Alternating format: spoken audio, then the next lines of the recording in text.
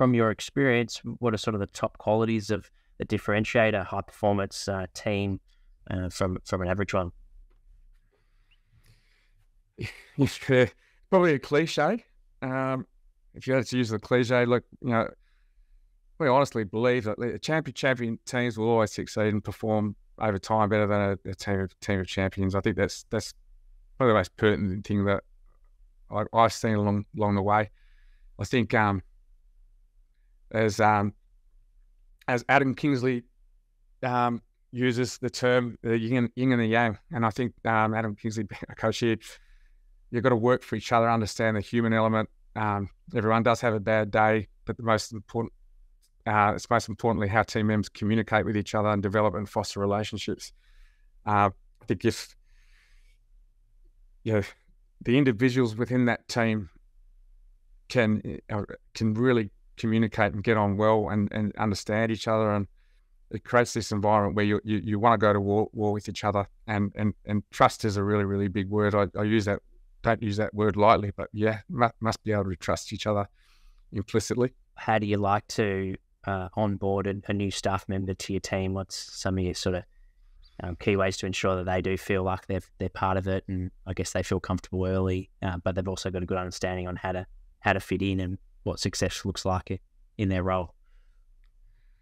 Yeah, no, really, really good question. I think, first and foremost is like if it to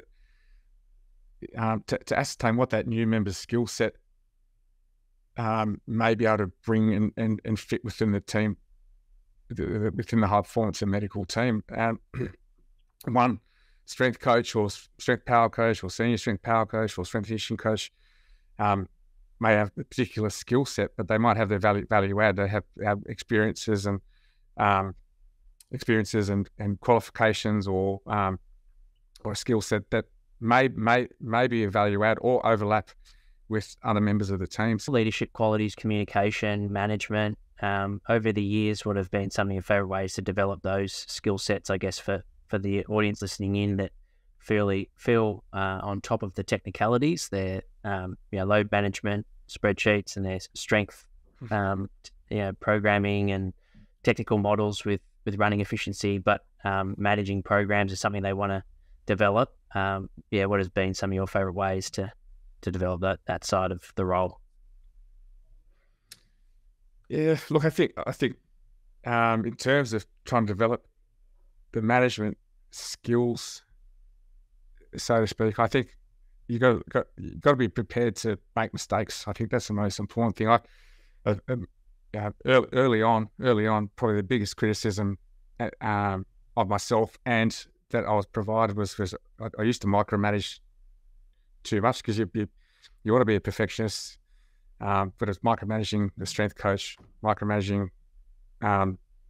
the conditioning guy, micromanaging the rehab, micromanaging so many different things, but you can't do that because it ends up being a situation where the staff are not able to think for themselves, not able to flourish, bring their ideas to the table, feel like they're contributing in value. How does sports science technology sort of influence your decision making on day to day?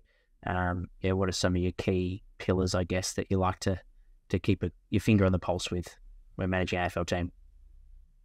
Yeah, look, I think definitely intensity. I think this I think understanding the game plan is critical. Understanding the way the coach wants to play these systems and structures.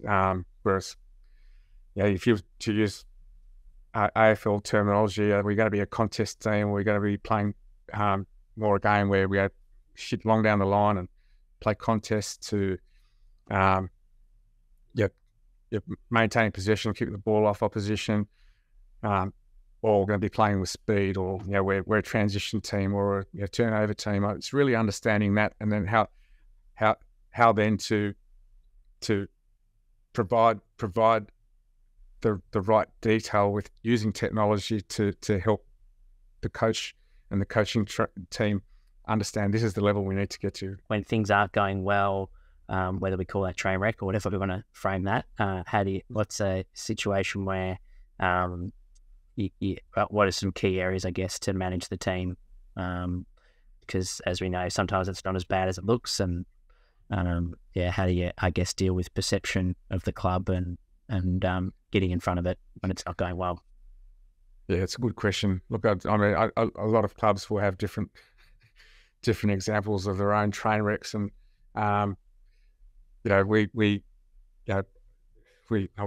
we would have had a perceived calf epidemic in 2019